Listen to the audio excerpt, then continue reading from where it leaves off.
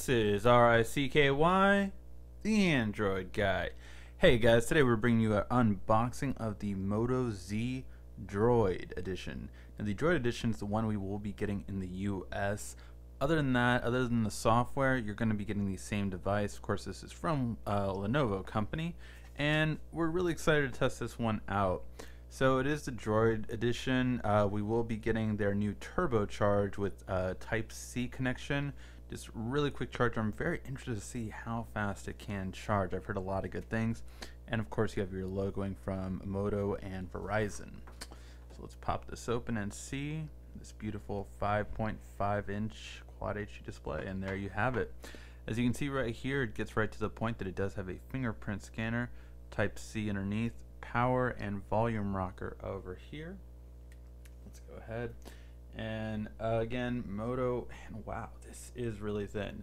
Okay, so it's supposed to be the world's thinnest premium smartphone, and wow, it is very super thin and ridiculously light, guys. I will have to say that it's very light, easy in the hands. There we have that beautiful screen protector off. Let's go ahead and charge that baby on. I'm not a fan of having all the buttons on one side. Your mileage will vary. Here's your Type-C connection. Wow, the camera's having a hard time getting a look at it just because of how thin it is. Super light and thin. Might not have any juice on there. Oh, there we go. Let's charge that up and see what else we have in the box. So I have a wood backing. Yes, this is real wood.